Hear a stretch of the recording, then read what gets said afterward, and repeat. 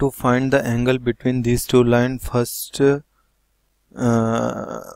will need the value of slope of both the equation.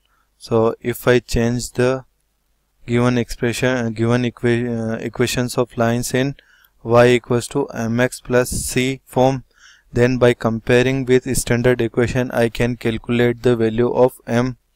So if I write the first line L1 y, which is y minus root 3 x minus 5 equals to 0, or I can say y equals to root 3 x plus 5. So m1 will be root 5, and L2 is m1 will be, comparing with the standard equation which is y equals to mx plus c, I'll get m1 equals to root 3, and L2 is root 3y minus x plus c equals 6 equals to 0, or I can say root 3y equals to x minus 6, y equals to 1 by root 3 x minus 6 by root 3. If I compare with the standard equation,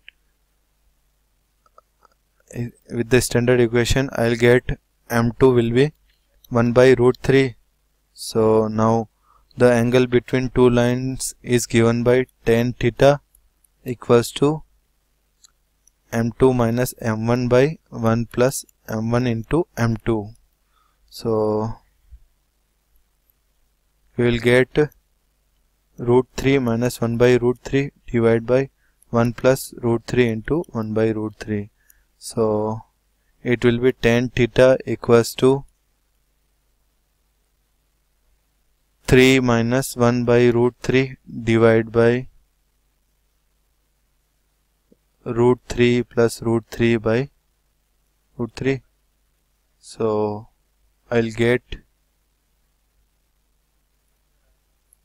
from here 2 by root 3 by 2 root 3 by root 3, or I can say tan theta equals to 1 by root 3. So theta will be pi by 6, which is 30 degree, and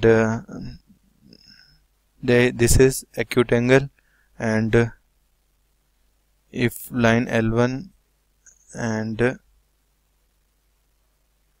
L2, let's say it is L1 and L2, then one angle is 30 degree between the angle between the lines, and the other angle will be 180 minus 30, which is 150 degree.